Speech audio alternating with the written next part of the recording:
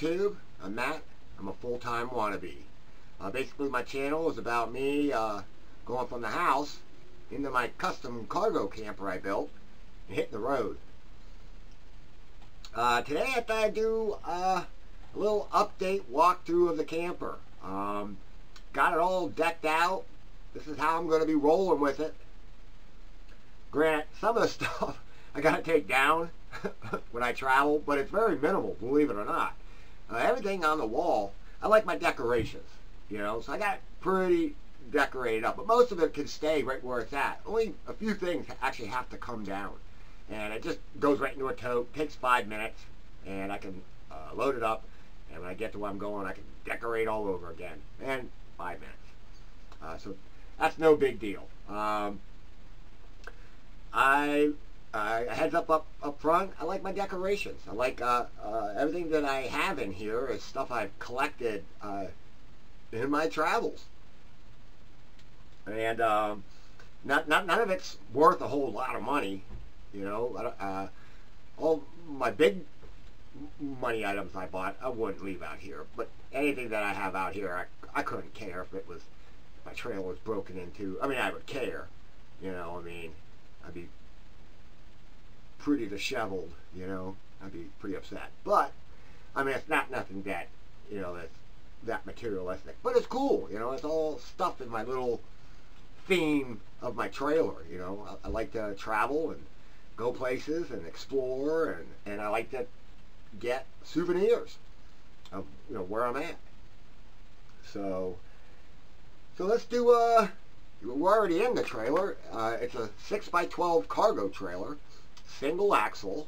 I had to keep it pretty light, so that's why it's not really built up. You know, I've seen a lot of people, the way they build up the cargo trailers, and not a whole lot of room for anything.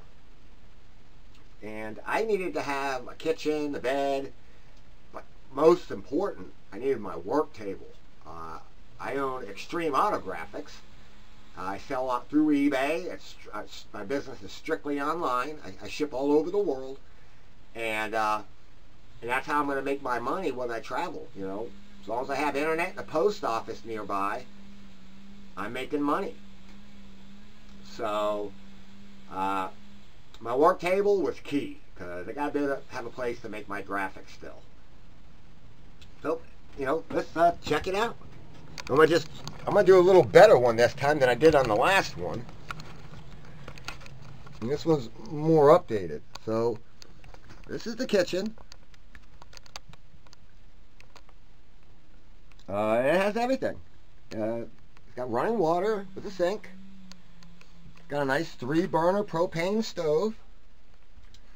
And my favorite is the winter fridge. That was one of my, I had 4 big ticket items, and the fridge was one of them. This was just under $1,000. It's a winter fridge. It's a fridge and freezer. It's not on, but it's nice and big and deep. Nice and big and deep. There's my little ice trick. That way you never run out of ice. Get those little plastic ice cubes from the dollar store.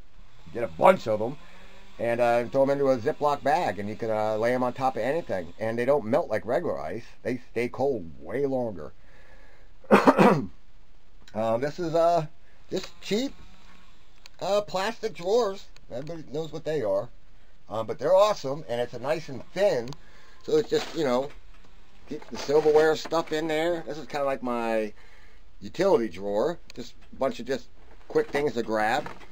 Plenty of stuff, you know, my paper bags for my garbage can, and, you know, Ziplocs and all that kind of stuff.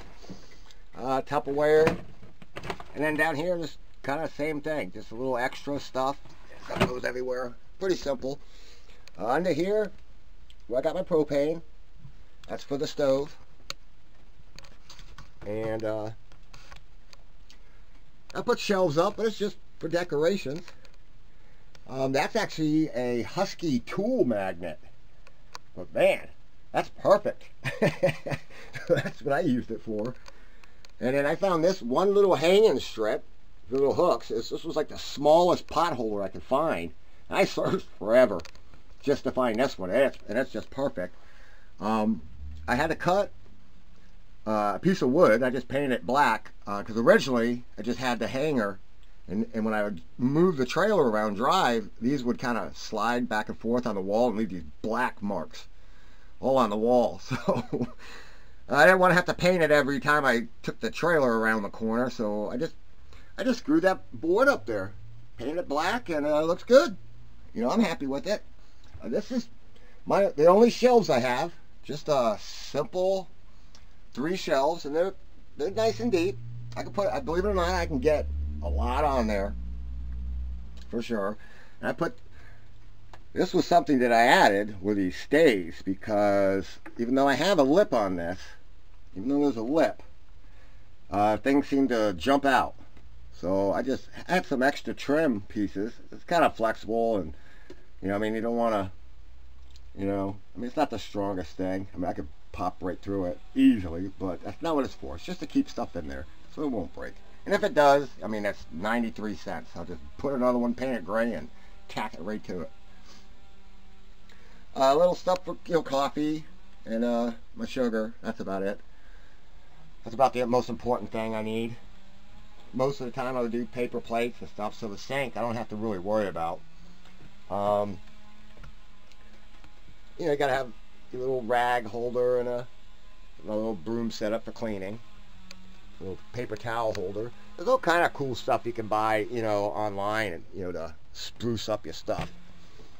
That's just a step, in case you can't make the step up. But this is my water system. It runs off a SureFlow pump. One is the supply, 1 5-gallon bucket's the supply. One is the gray water, which I can just dump anywhere because it's not poo water. It's just water that I use for cooking with, or you know, whatever. Maybe, you know, cleaning some dishes, but that's not going to hurt anything.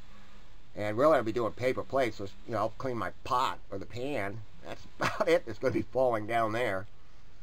And I put this little flex piece in there because it makes it, you see, a little flex piece, but it makes it easier to I can pull the whole thing out because it'll flex. It's just much easier to get this in and out. So that's that. Pretty simple. Okay.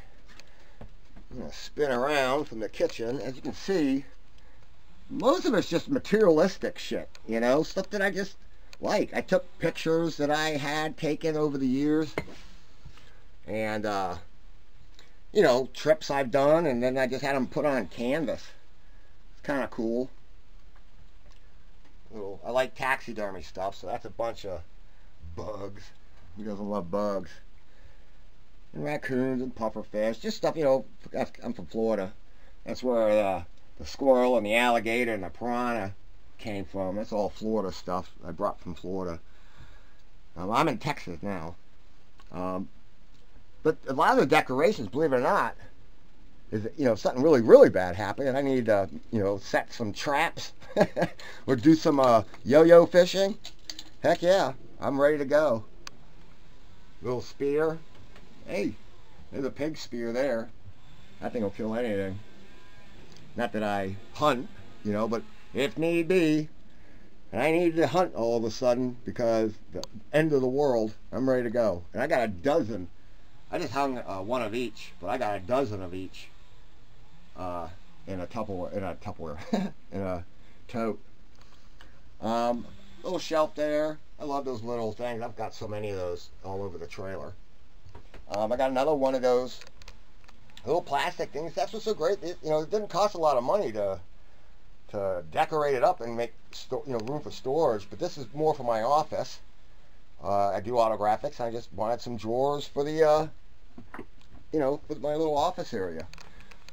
I got a little foldable stool, but I don't ever need to fold it. It just slides right in, right out of the way if I want it out of the way. I built a work table on the back, and that's where I'm going to make my graphics. And I recessed underneath So that way I can put my rolls of vinyl there. So when I travel, I have to move the vinyl to the front of the trailer to offset the weight of the garage, because the garage is actually built under the table, my whole garage area. And that's where all my electrical, my batteries, so that's a lot of weight on the back. So I put my rolls of vinyl all into the front. When I travel, I just throw them in boxes and just stack them right there. And they're 150 feet, 50 yard by 2 feet wide rolls of vinyl. So they're pretty heavy. And then I have a tote right here that I put on the side from where I take. The only thing I gotta take down when I move is just that little bit right there, that little decoration right there. Everything else goes, you know, like that'll go into the sink. That can stay right where it's at. All that stuff can stay right where it's at. Doesn't go anywhere. This is where the TV goes. It's a swivel mount. Not that I'll ever need to swivel it, but for $19, that was an awesome and cheap way to put it on the wall. And who knows, you know, maybe I will swivel it out. You never know. And I got all my survival books down there, and bushcraft books, all kinds of cool books to read. And then of course stuff that I just picked up along, you know, throughout the travels. You know, megalodon teeth from Florida, and Indian spear stuff. I don't know if you can see it. Yeah, there's little glares everywhere. Spearheads and you know, arrowheads and fossils, dinosaur poop. That's what that is. That's like 65 million year old dinosaur poop. That's old Chinese hand cannon. Kind of cool. But all this stuff is nothing. I mean, it doesn't cost anything, really. I mean, so I don't mind just having it. It's just stuff I've picked up along the way. It's kind of cool throughout the years. And it's, like I said, it's not any of the expensive stuff. I mean, a bone, I mean, you can find that anywhere. But I just like to be surrounded in it. There's my little pile of bones. Yep. I got my little decorations and stuff everywhere. But it's pretty simple. And I've got this little drawers here right there for socks and underwear, and you know, like those basketball shorts and those silky t-shirts. They roll up real small, real tight, so I can pack a bunch into these things. And what I do is underneath the bed, that's what this is. This is a click-clack couch, and the sides fold down, and then that all folds down, and it's a full-size bed. Not a queen, it's full-size, but it's just me, so that's way more than enough room for me to sleep on. I'll be just fine. I do have a fantastic fan. It works awesome. I love it. I don't know what I'd do without it, to be honest with you. But yeah, that's the inside. Pretty simple. You know, it's got a nice, easy kitchen. Plenty of room to work on. You know, cook on. I got plenty of food storage in there, and I can put more down there. But really, I got totes that slide all under. I got 2 big flat totes that hold clothes that, you know, I plan on using during like a 2-week period. The rest of the clothes will go in my truck. And then this whole side, I got 4 small totes that hold all the different types of dry goods. So it all goes under there. But yeah, that's it. Plenty of room. You'll be able to see it from the back.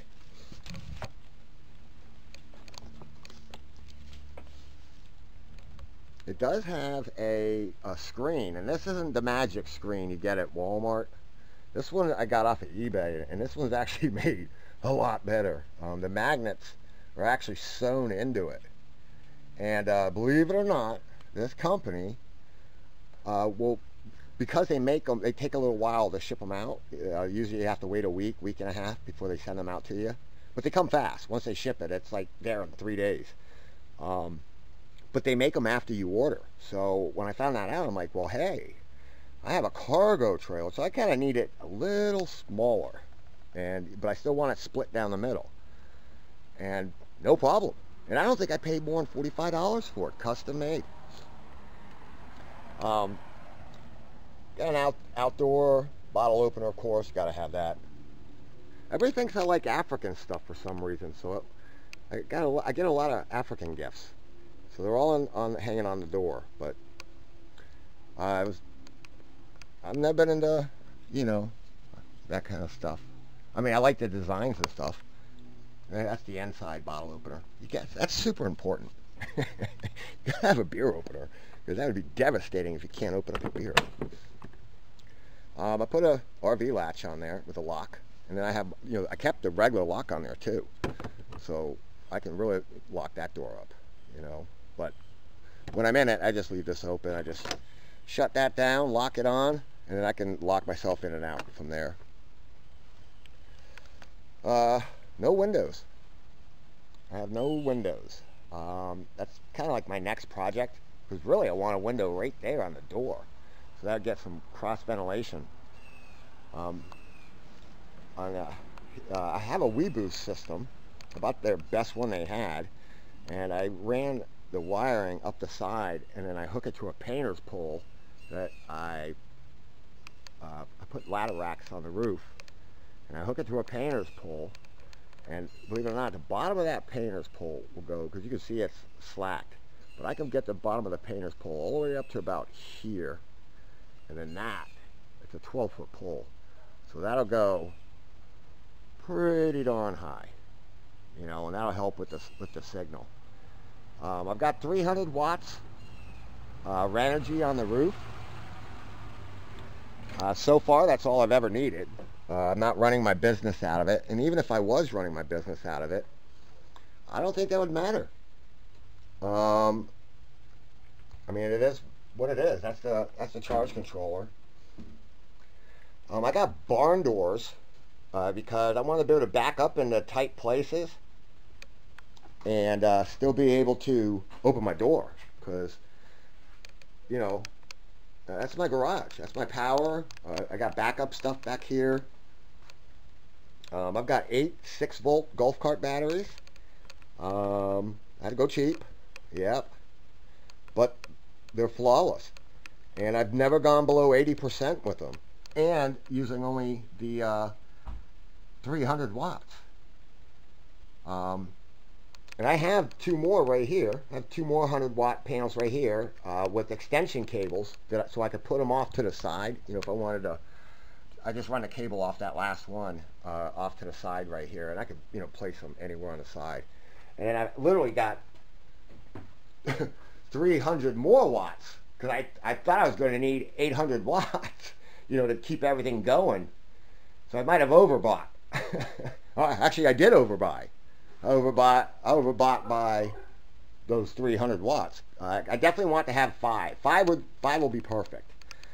By 9 o'clock in the morning, I mean, it's just after 10, 11 o'clock right now, but I'm at 100%. And I mean, I had the fan going. I had the fridge going last night. I had that little fan up there going. I was trying to charge stuff. Just kind of like playing like I was in here last night, you know, all night. I didn't really keep lights on, because I got little chargeable lights that I can use, you know, for an hour here, an hour there. I got puck lights I put in. That was one of my latest projects, was I put 3 puck lights over the kitchen.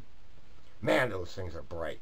They light up that whole kitchen. But man, they use, you know, I thought those LEDs aren't supposed to use much power, but man, they're powerful. They take some power to run them. And they're LEDs, 12 doesn't make sense. But if I leave them on too long, my power will drop 10%, like in an hour or two. Well, probably about 2 hours. I run a bucket toilet. I know everybody's going to wonder how I poo. I run a bucket toilet. That's the bucket I use. These two go together. And then I have a bucket shower system, and it has an entire shower in it. Let me see here. Hold on one second. I've done videos on all this stuff. You know, it's got a battery powered. It's pressurized water, and this thing gets hot, and it's USB chargeable, as you can see, and this thing's awesome. I love this thing. And I got the better bucket lid and the heavier, dutier bucket So that way you're not splashing water around, you know, in case you're filling it up down by the creek. You don't lose half your water. You just throw the lid on there and you can truck up the side of any hill with that and keep all your water. So that's pretty cool. And then on those cold days, I got this. For those real cold days, you know, when the bucket just ain't gonna heat up. But this is just it's propane powered, although it does use 2D batteries. Or C batteries. I think those are C's. No, those are D's. I've never used it. It's brand new. This is one of my newest projects. But there's nothing to it. You got water going out, you got the water coming in, and you got propane coming in. That's it. Throw some batteries in there, kick that sucker on, keep it on minimum, because from what I've seen on all the reviews, you put it up to max, you're making coffee. And but I'm just going to put this out here. It's got this vent. It's got this vent. So that means it gets pretty hot and needs to blow that air away. So I was thinking of mounting it under my sink and using it for hot water for the sink, and then and run a line, like say through the wall or through the floor, and then that way I could connect it to this and hang it on the door. But yeah, no, that's not going to happen. That thing gets hot, and I don't want to catch a fire back there, so I'm going to end up having to hang it on the back of one of these doors here. Let's see, get my toilet out of there and get a better view of what you got here. That's the WeBoost Drive 4GX. That was like $560 bucks. It was one of the best ones they got. Both the 65 and the 75 or 72, whatever that is, it's all the same unit. It's just the antenna they give you is just a little bit more, but you pay a lot more for the better antenna. For some odd reason, though, the one that they sent me is the 75 one, or the 72 ohm antenna, and of course it's the same unit. So this thing is awesome. That's internet anywhere. I do have shore power. I can see it under here. Yeah, it's over there. I put it under there to kind of be incognito. I don't want anybody to know that anything's really powered in here, like, you know, like I need shore power for. You know what I mean? I don't want them to really think that. But the solar panels on the roof, you know, as far as anyone knows, I'm a dog cleaner or something. I just need to light the lights up, you know. So, but anyways, that runs up under there. And I can run shore power, and I can run this. This is a 12 volt, 55 amp, 3-stage charger. So I'll just plug the charger into one of those, and then I'll take one of the from the Synwave, and I'll plug it in, whichever one I need to use. But for the most part, it'll be the refrigerator one. Will stay plugged in at all times, obviously. But that's a 1500 watt. I guess it's like a 1000 watt, 1200 watt continuous. Plenty. I mean, I don't have a microwave or toaster. I don't have any of that kind of stuff, so I don't really need it. I got a little 12 volt fuse box. That's a kick down. I was originally going to do a 24 volt, and I was going to kick everything down to 12 with it, and then, which I probably should have done. In the hindsight, should have went with 24 volt. Would have been better. But you know what? This is working just fine at 12 volt. And when one of these things breaks, specifically that, which I doubt that'll ever break, but that will, then I'll switch it to 24 volt. So I carry, you know, little survival stuff in the back, little hatchet, you know, little mini axe. You know, I do a lot of, I like to go camping and hiking. And in case you need to clear some stuff up. That's all my shore power stuff. I think that's like 25 feet or 50 feet of cable. And then I got both dog bones, the 50 amp and the 30 amp. And then a regular, in case I plug into someone's house. But really, I mean, I just run off the solar. I never run out of anything. So that's it. Everything up there, that's just all like backup tents. And my shower tent, that's up here.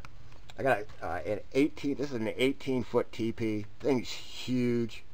You know, if I'm in a real bugsy area, then I'll just pop this out. You know, in case I want to hang out outside. You know, it's nice and cool out. But really a lot of bugs. This has windows and big screen doors on both sides. pretty nice. Big giant teepee. I got a 4-man tent, and then I have the a shower tent in there. And then I have, well, this one's the bivvy tent. This is my little 1-man tent. When I go canoeing and hiking, I'll take this one. This is the bigger one, in case there's more than one person going. You know, we're taking the canoe. Yes, the canoe is kind of hidden back here. And that's extra water jug right there. And this is, I gotta change my generator because this thing is so big and so loud. Yeah, no one is going to let me get anywhere near their campsite with that. So, hence, more power. That's my security. I just use a, found a boot, man, on Amazon for like 40 bucks. That's way better than those little hooks. I mean, that's the stupidest thing I ever saw. I mean, all you got to do is just change the tire. And off comes the hook. At least this thing covers, you know, if you can't get a wrench in there. You know, it covers it up. And I kind of just have it half-assed right now. So if they were able to get a wrench in it, you know, it only works if you use it correctly. I just have just regular stuff, you know, just that's the lock with a little ball lock on it. I mean, if people want to take it, they're going to take it. You know, it is what it is. But I think that's my best thing. You ain't going to take it with that on there. And I was thinking about getting another one because they were so cheap. Put one on both sides. So, oh, and how do I pull it? That's how I pull it. I had a GMC Sonoma V6 4.3 liter 4x4 with the full tow package. It was supposed to be able to pull 5,000 pounds like nothing. And that was a lie. Home empty. God forbid, then I built it, and I tried to take it around the neighborhood. I could get to 35, 40 if I punched it. But that was it. I tried to get on the highway. I just took the on-ramp on, stayed in that same lane, and took the off-ramp off. Because I couldn't get it up to 55. Couldn't even get it to 50. I had it punched. It just didn't have no ass behind it. So I sold that truck, and believe it or not, I was able to buy this one for the same amount of money. Don't ask me how. But this one's a 5.4 liter big truck. I just put a new fuel pump in it, a new fuel relay. And on this truck, the fuel relay, you can't just remove. You got to replace the entire fuse box. Unless you know how to solder on schematics and test all the other stuff around it. Because it flashes, burns that relay out, and I don't know if it burned out the other stuff. And I didn't want to test resistors and capacitors and the whole row of whatever else was soldered in there. So I had to replace the whole fuse box. But now it's all looking good and running good. The tires are all good. I'm ready to jam. Ready to hit the road. So that was my that's my updated trailer tour. Still no windows. Might drill a hole right in the floor and just keep it. Put like a door handle, not, you know, like a cabinet handle, so you grab so I can pull it out. Bug screen underneath it, like double up some bug screen under. So when I travel, I'll just plug it and then ride so water don't come up. And when I need that airflow, I'll just pull it up. And, you know, maybe a 6-inch hole, whatever hole an air conditioner is. Because there's some places I'll probably want to go right in the heart of summer, and I'm going to have to plug in and use a generator to run the AC. There are some places I want to go during the summer. I don't care how hot it is. But I can't be in there. Although, I did insulate the entire thing. I insulated the hell out of it. And, in fact, before I sign off, I'm going to do, I'm going to attach, I did a short video, 3-minute video that I already posted a while back on the actual build. It's just a slideshow of the time of, you know, each, you know, going through building it. And I'll do it again. I'll put it at the back end of that if you want to watch it. So, yeah, man, like and subscribe, follow me. I'm Matt, the full-time wannabe. I'm trying to get the hell out of here. My goal right now is, well, you can't see me. My goal right now is, October 1st. And today it is September 6th. So that's 3 weeks. So I'm just kind of going through stuff. I'm overthinking it. I see all the videos, they're like, quit overthinking it. You don't need to bring your whole house with you. I'm trying to get over that stage right now. Because I kind of like, man, I got all my tools I want to bring.